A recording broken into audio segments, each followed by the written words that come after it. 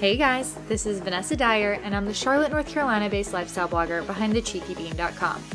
With several successful years as a business owner, a first-time mom, and a deep passion for health and wellness, I'm here to share my honest, unfiltered advice on all things motherhood, relationships, travel, and more. So grab a coffee and join the conversation.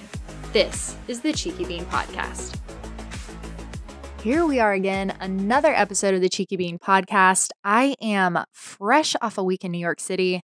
Gosh, we had such a great week. It was absolutely crazy. I feel like time flew by. It was also warmer in New York than it is in Charlotte, North Carolina, which was kind of crazy because the whole point of going to New York was to see cooler fall weather.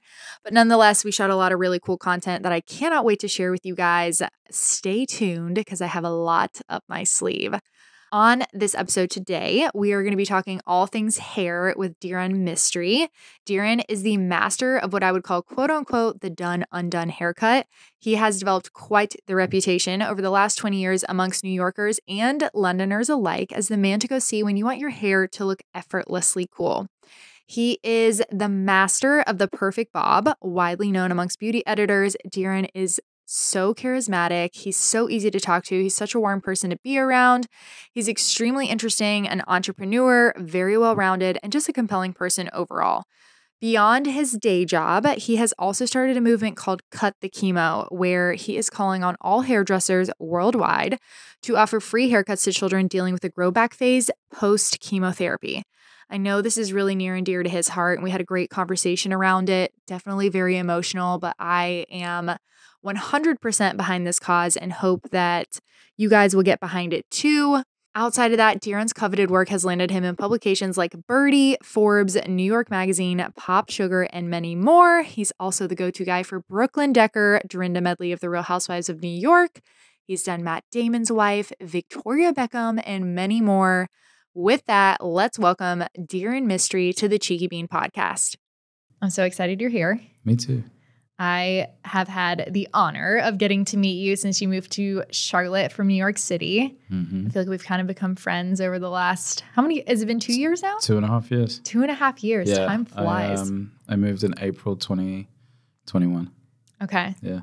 So It's gone quick. Yeah, it has gone really fast. So talk to me about your childhood. I know that you are really close with your family. Yeah. I grew up in Northwest London. I went to a private boys' school, very, very different path that I took going into hair. But I went to City of London School for Boys, basically figured out very young that I wasn't very academic, but it was kind of the thing to do. Right.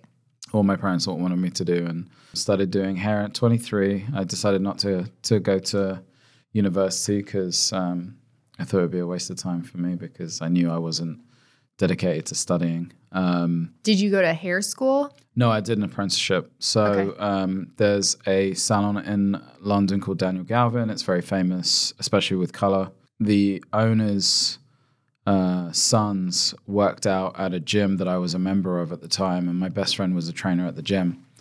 So I was like, can you put a good word in for me? I want to go and work there. And he connected me with them. I got in touch with the manager and I was like, I want to come and work and I think I want to do hair. And he was like, have you done it before? And I was like, no. So he was like, we don't have a position for anyone right now, but as a favor, you can come and hang out and do a trial.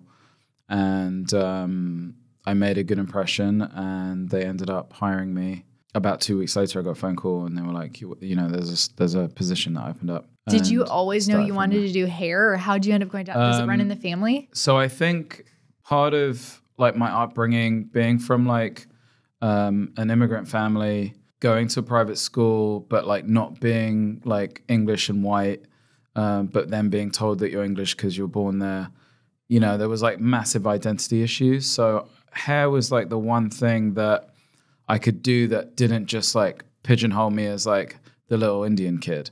Yeah. So I went from being the little Indian kid to being oh yeah, you're cool, you're one of us, you have a cool haircut, you're not just a nerdy little kid, because I wasn't. So then I started playing around with my own hair and hairstyles. I was always obsessed with putting product. I put gel in my hair every single day going to school, and I was 10. And like you didn't learn that anywhere. You just did that on your own. Well, I guess like from my mum, maybe. My mum had short hair and she would style her hair and she was like, you know, wash your hair and brush your hair and like do something to it so you didn't look like you just woke up, you know, like got out of bed and things were like sticking up everywhere. So I think the fascination with with hair started then. And I think it was really a lot to do with my own identity because I just like, I didn't know who I was and I didn't know how to express myself. So that all started with hair. So I get different haircuts and it was like, okay, you're the cool kid because you shaved one side off or you did some color or whatever. So that's where the fascination with hair started.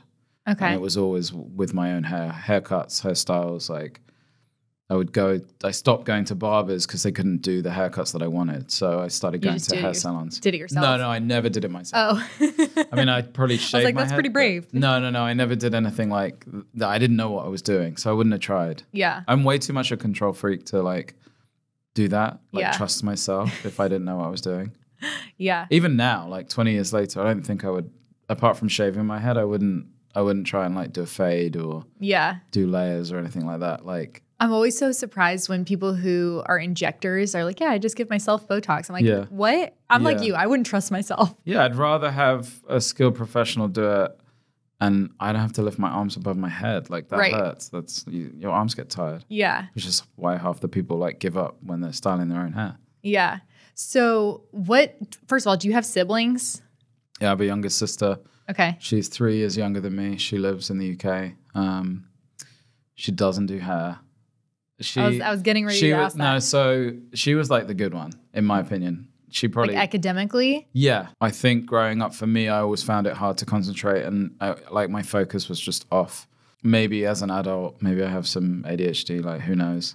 Never got tested for it. My sister was always like really good at school. She like did her A-levels and went to university and she like took the path that like we were all expected to take as young kids. She studied, moved out, and then is now married with a kid and lives just outside London. So she's closer to my parents than I am physically. Aww. Yeah. I know you just mentioned like that's more the traditional path that you're expected to take as a kid. So what did your parents say when you're like, I'm not going to go to university and I'm actually going to do hair? So I think by the time I was 16, 17, 18, I think they knew that like pushing me to study probably wasn't the best idea because I rebelled a lot. Mm-hmm. When I did my A-levels and I didn't do very well at them, it like reduced the opportunities of like good school, like good universities to go to. Right. So I had a place to do law and marketing. I was like, I want to do law. And then the school I was at was like, well, you're not going to get good grades, so you can't just do law, do it with something else. And so I had a place to do law and marketing at a school at a university that I didn't think was a good one.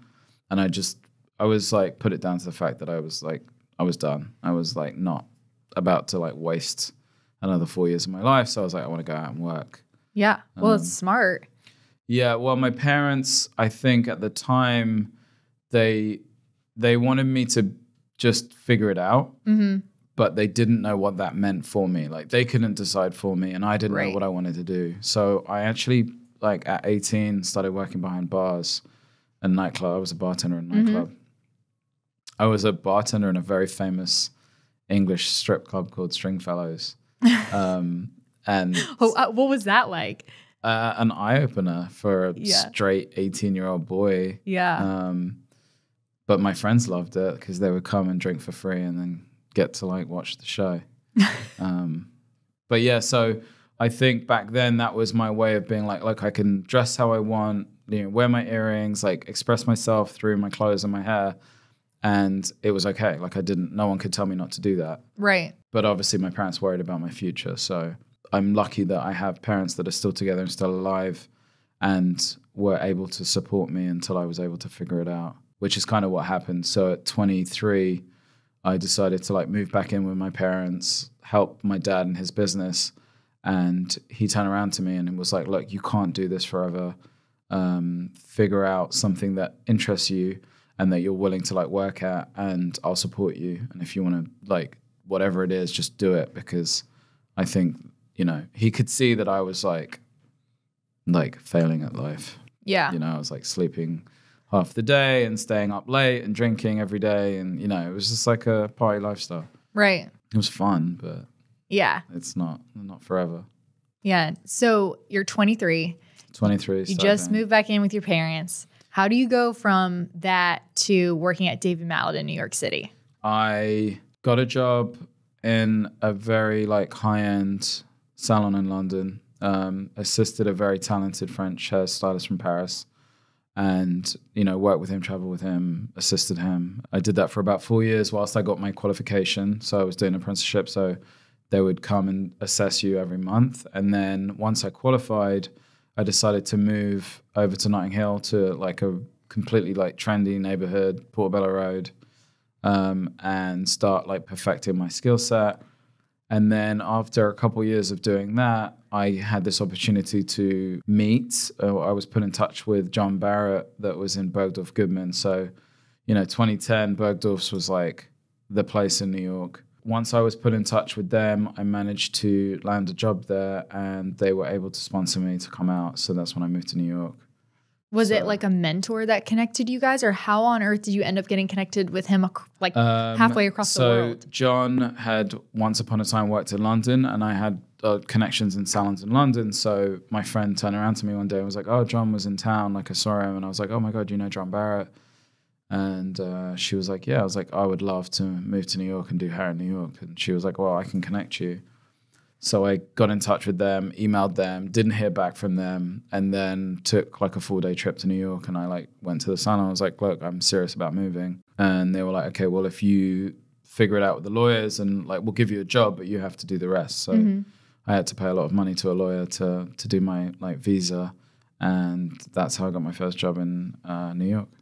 Nice. But that was David Mallet was like, oh God, nearly 10 years later. So yeah, John Barrett was 2011, worked in Bergdorf for 6 years, and then moved down to Soho to Spoken Wheel. And that was like a big change for me because I went from working in like, you know, Midtown Manhattan, you know, view of Central Park, down to like next to Chinatown in Soho and like Canal Street, and like a bit grimy, but different vibe, but very cool. You know, like the work, the creativity down there was like much more appealing to me at the time. I always wanted to work in Soho. So I was like, if I'm going to be anywhere in New York, I want to be in Soho. Yeah. And then David opened his salon like a few streets away, and it kind of came at a good time in my life. Like River was born. So life changed a lot for me at that time. And when River was 3 months, I went to work at David Mallet. And that was 2019, beginning of 2019. Okay. You've received so much press. You have been, I know, in Forbes, you've been in Birdie, you're recently Birdie Boy. So how did you get your name out there to all of these editors? I mean, I feel like you're so popular amongst these editors. It's like, so originally, that's really interesting because when I first moved to New York, the lawyer that I was working with at the time, he was like, you know, the next visa that I was going to try and get to stay in the States was an O1, which is an alien with an extraordinary ability. So, you know, it's like for actors and sports people and people that want to come to the country that don't have like, you know, a bank or like a corporate job to sponsor them. Right. So as an artist, they were like, you know, you need letters of like referrals from people in the industry, you know, press and stuff like that. So this is kind of full circle. So Hallie Gould, who is the like editor-in-chief of Birdie, at the time was working front desk at John Barrett as a check-in girl. And she was also interning for Lauren Levinson, who at the time was the beauty editor at Real Beauty. Mm-hmm. So I had found this out and I said to Hallie, look, I need editors to come in. So will you send Lauren in and I'll give her a free haircut? And if she likes it, great. And if she doesn't, whatever, like, you know, it's just like a connection. And that's how I met Lauren. And now, like, obviously 10 years later, Hallie's like, she's the shit. She's like, sorry, I don't know if I could swear, but Hallie has been amazing throughout. Like, we've just stayed in touch, and she just recently put me on the board for Birdie, for like the board of reviews. So whenever they get stories in, they have certain people that review the stories, and they made me like one of the hair people. Oh, that's awesome. Yeah, so I just that's found super that out. exciting. Yeah, that's pretty cool. Yeah. But yeah, Lauren Levinson was at Real Beauty, and then she went to Elle, and then, you know, from there she also would go to all these events and tell other editors about me. And then I think at the time, 2012, you know, 2013, was starting to use Instagram to like reach out to people and be like, let me do your hair. So luckily for us at John Barrett, you know, such a prestigious salon in a great space, a lot of the editors used to come in there. So I you know, that's just used my position. Yeah, to network. Yeah. Yeah, and it just kind of snowballed from that. Yeah, those are a lot of really big publications. Yeah. Yeah, I've got some good ones. I want to shift gears a little bit and talk about hair. So obviously that's your expertise. What's the main product people should be using for their hair? Ooh, that's an interesting question. Or some essentials. Well, I think the thing that most people don't concentrate on is their scalp health. Mm-hmm. At the end of the day, hair grows out of your head, and once it leaves your scalp, it's dead. Everyone's so focused on like making their hair healthier when they're doing so much to it to make it unhealthy, like, you know, heat damage and coloring and all these things. Whereas I think the focus should be on the scalp health. So I think a really good shampoo is going to be good for your hair. And then maybe a good styling product or a good leave-in conditioner or oil, something to moisturize the ends. There's a million brands out there. If you had to name your best shampoo, what would it be? So actually, I've just stocked up. There's a new haircare line called Rose from a well-known hairstylist, and we're just starting to carry it at the Carriage House. Okay. I literally just got a package today. It's called Rose? Yeah, R-O-Z. R-O-Z? Yeah. Okay. Actually, Brooklyn told me about it, and so I was like, okay, if Brooklyn Decker's behind it, I've got to check it out, and it's really nice. Okay. So they have shampoo, conditioner, treatment oil, styling oil, and a hair serum. So it's like super simple, but great packaging, smells good, and it's a really nice product. I got to check it out. Where's it sold? At the Carriage House. At the Carriage House. Look at that. They're going to be everywhere. I mean, I think they have a big online presence right now, and they're about to sell in Anthropology and places like that. So. Oh, cool. Yeah. It'll be readily available, but I have some right now. Oh, I'm coming in to grab it. Cool. I got to try it. I'm always down for a good shampoo. Yeah, it's really nice stuff. This is a hot take, but how often should people actually be washing their hair? So it really depends on your hair type and texture. You know, some people can get away with washing it once a week. Some people wash it every day. Everyone's different. It depends on your hair type. So that's a very hard question to ask. But yeah, if your hair is looking greasy or smelling bad, then wash it. That makes sense. I feel like, you know, we used to be told you have to wash your hair every single day. And then like over time, it was like, well, washing your hair every single day isn't actually good for your hair. You know, you should wash your hair 2 or 3 times a week. But well, I think the rules have changed because back when shampoos were full of sulfates, obviously constant shampooing would dry your hair out because of all the sulfates. Right. Now there's a lot of sulfate-free shampoos. So that argument is kind of redundant. We do know that shampooing your hair can dry it out. You know, shampooing daily can dry it out. But then again, if you're using something that's not drying, then that argument's redundant. So again, I think it just depends on the hair type and texture, and also the product you're using. Mm-hmm. You mentioned scalp health. What should people be doing? Like, is there a serum or something, or like an exfoliator that people should be using for their scalp? I think good products help, right? Good shampoo. Something that a lot of people can do is use a little bit of apple cider vinegar to correct the pH levels. Okay. But yeah, I think generally washing and scrubbing properly is like kind of overlooked. People just like stand under the shower for 5 minutes and they're like, oh yeah, it's done. Mm-hmm. I always tell people to like whatever you're using, just keep rinsing, because the last thing you want is build up on your scalp, because that can dry the scalp out. And it can also cause some problems down the line. So the best advice I can give anyone is like extra rinsing. Okay. Yeah. Good to know. What trends are you seeing people come and ask you for? I know you spend, so for those of you who aren't familiar, you spend 1 week a month still in New York City. Yeah. And then the other 3 weeks you're here in Charlotte, North Carolina. Yeah. So what trends do you see people repeatedly coming in to ask for? And are they different between Charlotte and New York City?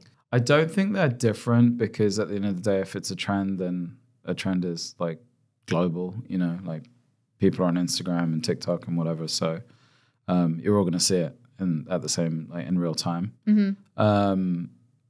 I think the biggest difference between like the work that I'm doing in New York and Charlotte, I feel like in Charlotte, inherently people just like trust that I know better because I'm doing it in New York.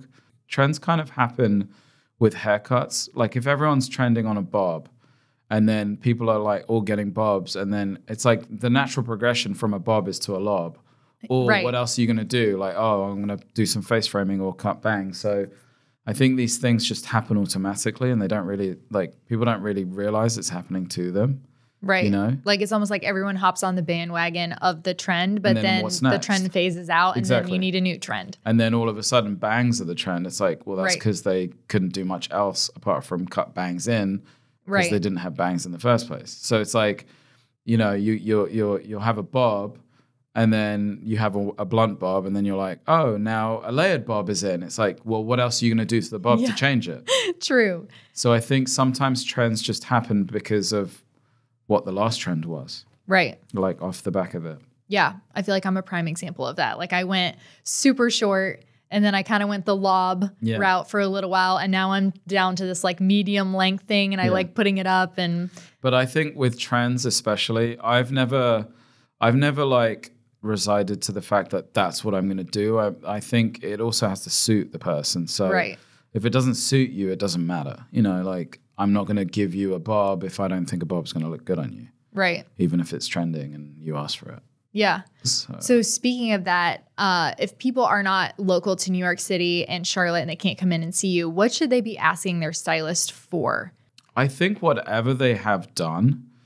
One of the biggest things I tell clients, especially if they're not coming to see me and if they're unsure of how they feel about their haircut or color when it's been done, the easiest way to see it is when it's dry.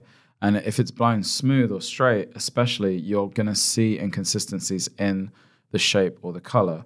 Even if you don't wear it straight, it's a really easy check. And even for me as a professional, I do a lot of dry cutting. And a lot of the time, I can't really see a haircut until I blow out straight. And then I can see if there's holes or imperfections or, you know, things are out of shape or uneven. So if you're getting your hair done and you're not quite sure, get the stylist or colorist to blow it out smooth, and at least you'll be able to see it better. And if you can't, they definitely will. And if they don't see it, then you're in the wrong chair. Yeah, I would agree with that. What does Brooklyn Decker come in and ask you for?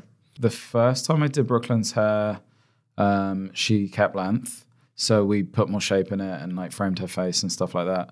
The second time was when we like chopped it, which was kind of spur of the moment. I mean, she posted about it and there was like a timestamp and it was like a couple hours from when she texted me to her actually coming in and doing it. I think she had decided that she wanted to cut it off.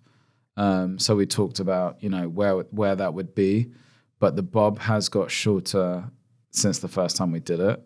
So yeah, I think that was just like a joint conversation. Yeah. I'm glad that she trusted me to do it, and I think it looks amazing on her. It does. Yeah, it's like it's really short right now. Yeah. But she obviously looks good whatever she does. Right. But it does suit her short, and I think she's liking it short as well. Yeah. Which I'm glad about. I really feel like that's the trend right now. Bobs? Yeah. Or even lobs. I feel like everybody is dyeing their hair brown and cutting it off short. Yeah, I think lobs right now are kind of a little bit cooler because they haven't been around in a while. Yeah. You know, like everyone grew their hair out. So now that everyone's going back to bobs, again, like talking about like trends that just happen, I think it's like the natural progression of the bobs is now the lob.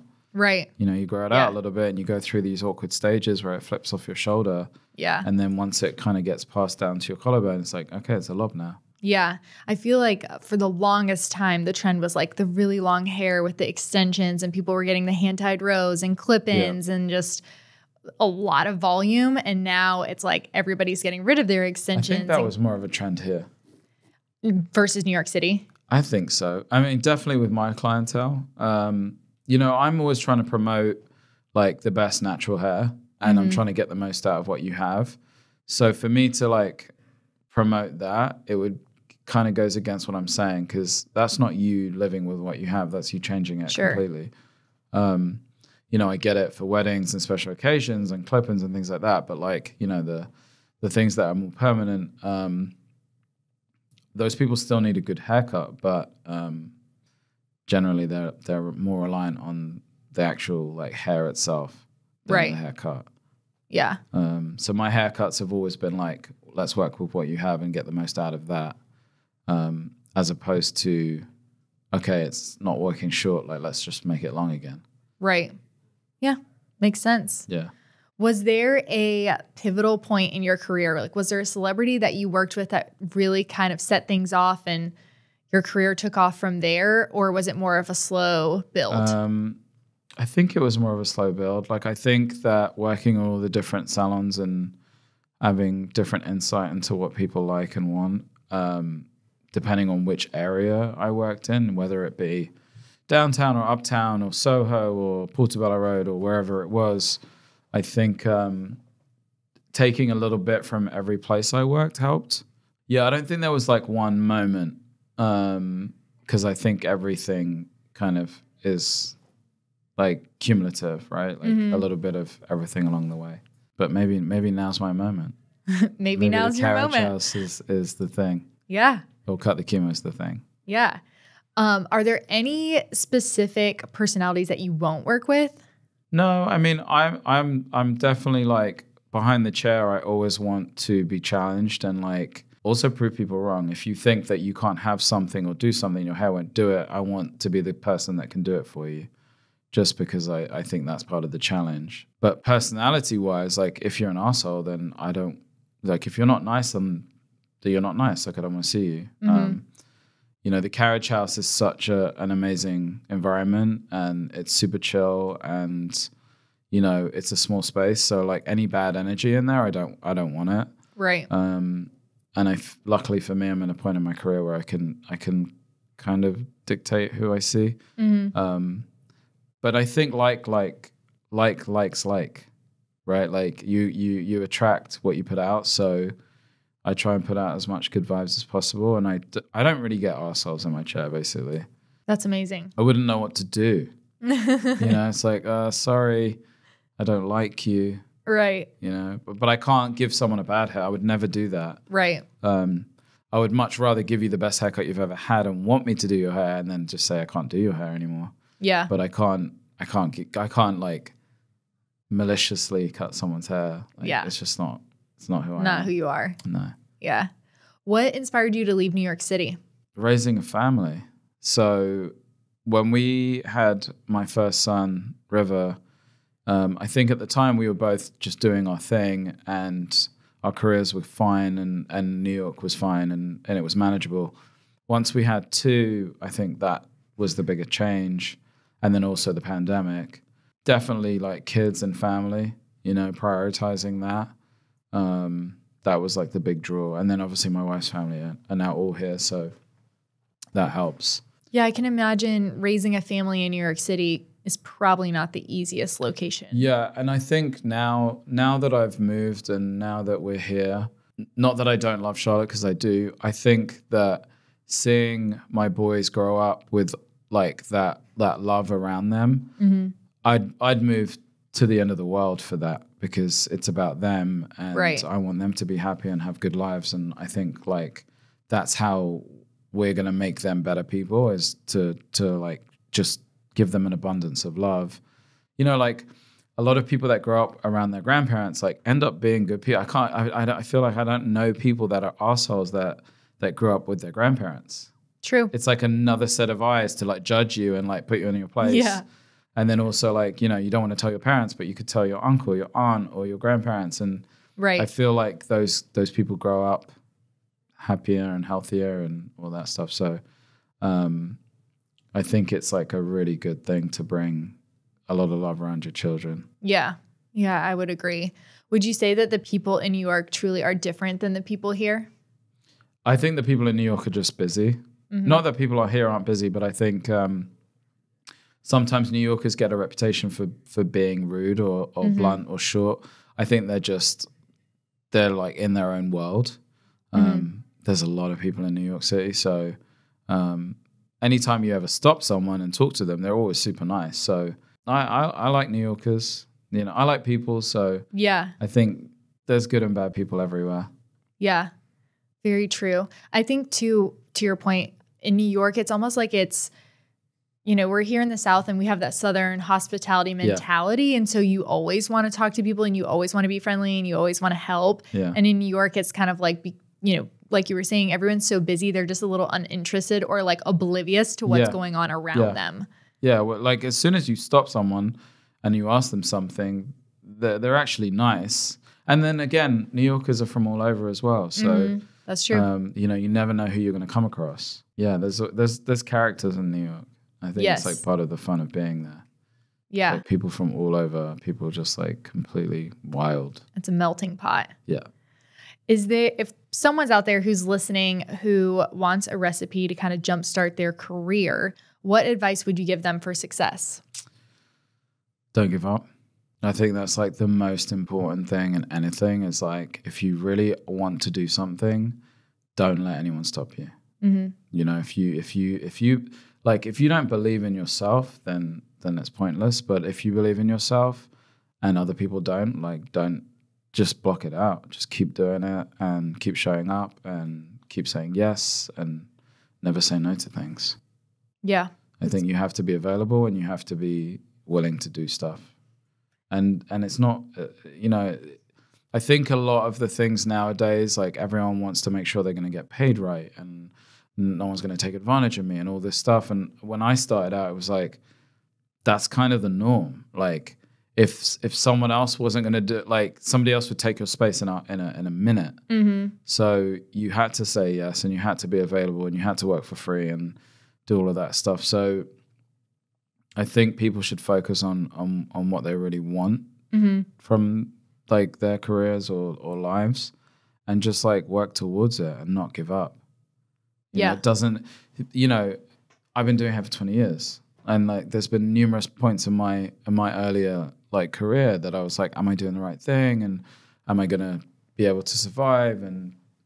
But again, I just never stopped doing it. So I think it's really important to not give up.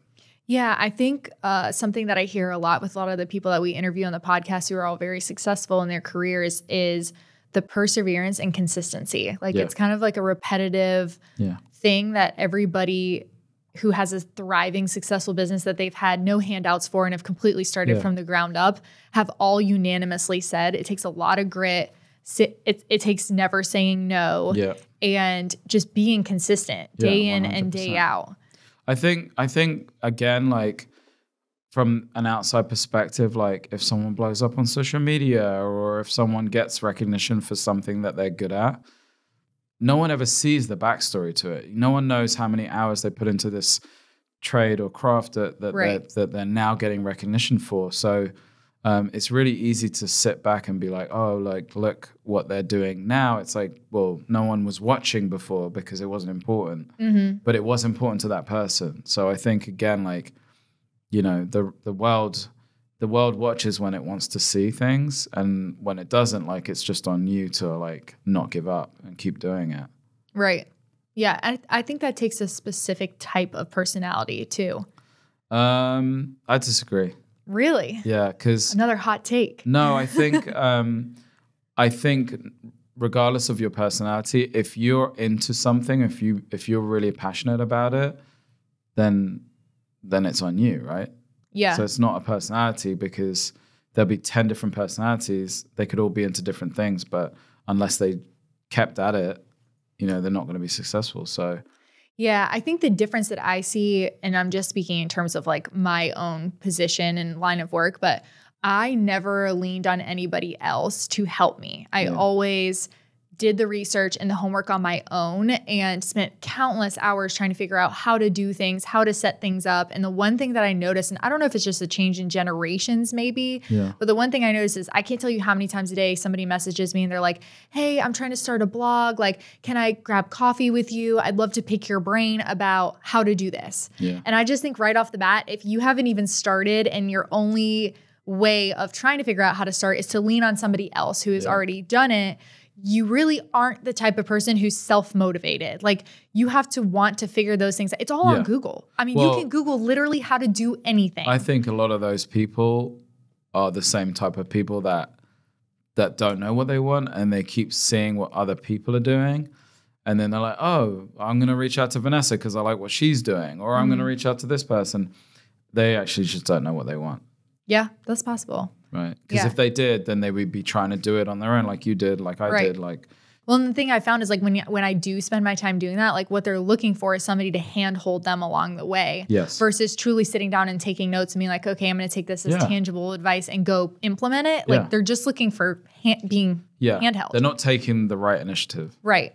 Yeah. They think by reaching out to you, they're taking the initiative, but really there's a lot of resources out there that they could probably get further on their own if they really tried. Yeah. I mean, first thing you do, Google, how do I start an LLC? It's literally the #1 hit right there. You click on it and it walks you straight through how to do it. And then, you know, it's one step in front of the other. You just got to keep going. But I think, again, it's like, if you're unsure, then how are you supposed to know, you know? And I think, again, it's like, okay, if you don't know, then keep trying things until you find something that you enjoy. Yeah. That's a really good point. Okay. Talk to me about Cut the Chemo. So I know this is an initiative that you recently have put out there on social media. I love your heart behind it, and I feel like this is a really good platform to kind of spread awareness for what it is. So for those who are not familiar. So Cut the Chemo is a movement that I came up with because I realized over the years of doing hair and seeing people that have come out of chemo and how chemo can affect people's hair and stuff, it occurred to me that anyone growing their hair back from short is already difficult. It's a difficult thing to do because it goes through awkward stages, like it grows over your ears or down your neck. And those aren't big haircuts. They just need a bit of tweaking, a bit of shape, especially when you've gone through something as like big as chemotherapy. So I had this idea to help children, especially because, again, as I was a little insecure child and didn't know who I was and where I was supposed to be in this world, your hair is a big part of your identity. So if you're already insecure and have a low self-esteem, you've just come out of hospital and you've just gone through something so tragic, getting a haircut can dramatically change the way you feel about yourself and the way that the world sees you. So Cut the Chemo really is to help children grow their hair back post-chemo, whether it be like a little tidy up or like, oh, my hair's curly now because the radiation and all the chemotherapy has changed the texture of their hair. They also don't know what to do. Like, they didn't have curly hair before, and now they do. So as a hairstylist, we have the ability to not only help them on their way, but educate them about how to wear their hair, how to style their hair, and what to do, and how to get kind of through those awkward stages. So that's kind of what Cut the Chemo like started as. Now, since talking to Levine's, we got in touch with them through Gracie, who was the first girl that I met. Gracie and her mom, Jenny, are amazing. I'm going to get emotional talking about it. You're going to make me cry. It's like, it's heavy. It's really heavy. God, I didn't think I was going to get emotional talking about this. So I met Gracie. She's 10, right? She's 10. She's cancer-free, which is great. So Jenny reached out to me and said, like, you know, my daughter's growing her hair back. And it was like kind of random because I was already trying to like do this thing. So it was like really serendipitous because I was like trying to kind of get the ball rolling. And then her mum reached out to me randomly and was like, hey, do you cut kids' hair? Like, my daughter's going through this thing. I was like, this is amazing. I kind of wanted to like do this anyway. So it was her mum that put me in touch with Levine's, and then we put the video out there, and then Levine's I actually had a meeting with them and they loved the idea. So then they were like, okay, well, something that we do for kids is when they check out, when they finish like their treatment, they give them resources that, things that can help them, like wig makers and all these things. And they were like, well, we'll tell them about you and your movement so that they can come and get a haircut. So I was like, great. So that's how it started. So I've cut Gracie's hair twice. And she's cancer free as well. She's amazing. Such a doll. She's so sweet. And then she cut my hair as well. She shaved my head. She did? Yeah. Oh, I love that. Yeah, we filmed it. It was like cute. I was like, look, I've cut your hair twice now. Do you want to cut mine? Yeah. And so I've done Gracie's hair twice. I just met another really sweet girl called Madeline. We cut her hair last week. She's 12. Unfortunately, she's not cancer free yet. But she's going through a different form of chemo, so she won't lose her hair. So we were able to cut it. We gave her a really cute little pixie. So that's where we're at with that. And long term, I would love to see more hairstylists like globally doing it. I think it would be really cool to just have a resource for all these parents out there that have kids that are in this weird transition of like having been really sick and now they're better and they just need a pick-me-up and a good haircut. So hopefully we can get Cut the Chemo to like take over the world. Yeah, I love that. So if there is a hairstylist that's listening to this and they want to help out and offer their services for free for Cut the Chemo, how can they get started? I think right now the easiest thing that they can do is like, just shout about it and tell their clients and tell whoever they want. If they know anyone, or they can ask people around them if they know anyone that needs this. They can put it on their social media and stuff like that. I'm trying to put together something on a website that hairdressers and parents can watch and read and listen to. Trying to explain the movement better for people to understand. I think it would be cool once I have the website launched that they could go online, read about it, learn about it, and decide whether they want to take part in it or not.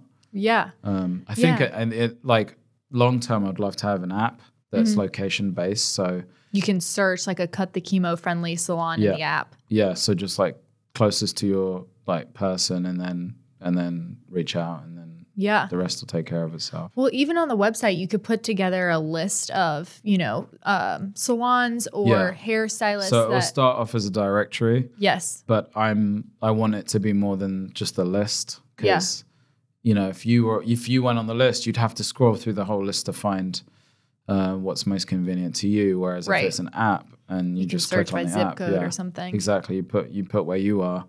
And then could find people that way. So that's long term. I need to work on that and find someone that wants to build an app for me.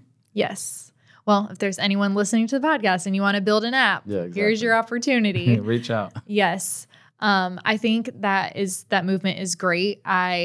Anyone who's listening who's able to help out, I would urge you to reach out and maybe they can start the conversation with you. And if you have any questions. That's all it is. I think it's like conversations, like talking about it, putting it out there. That's how this whole thing happened.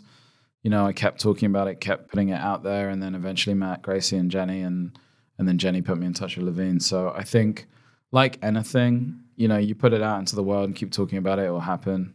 That's how I feel about work and life and moving and building a business and starting a My husband always says, speak what you seek.